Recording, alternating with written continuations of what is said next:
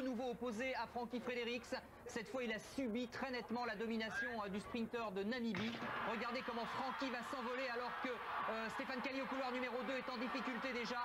Francky qui une nouvelle fois gagne ce 100 mètres en 10 secondes.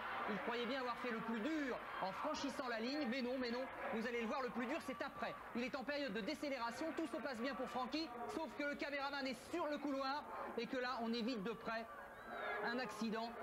Ça aurait pu être très grave là. Fredericks en grand seigneur a réussi.